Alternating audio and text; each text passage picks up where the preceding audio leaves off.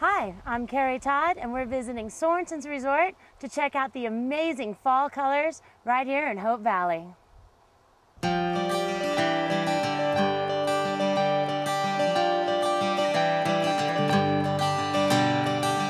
Sorensen's has been a resting spot for travelers for going on probably 9,000 years, with the Washoe coming through here in the summertime. The first cabin was proved up as a homestead in 1876, and it started catering to the traveling public right around the turn of the 20th century or 1900. The fall is probably the sweetest and certainly most beautiful time of year for Hope Valley.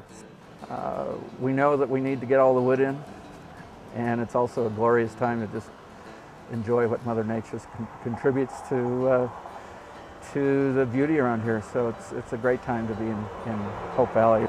In the later afternoon, as you can see now, the light streaming through the yellows of the aspens is just brilliant.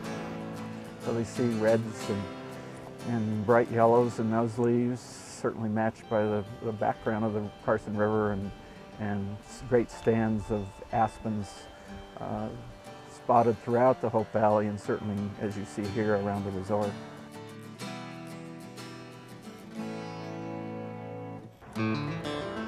A lot of leaves on the ground, but there's probably 3 or 4 more weeks of leaves in the trees, and a brilliance in the early morning light that can't be found but right here at Sorensen's.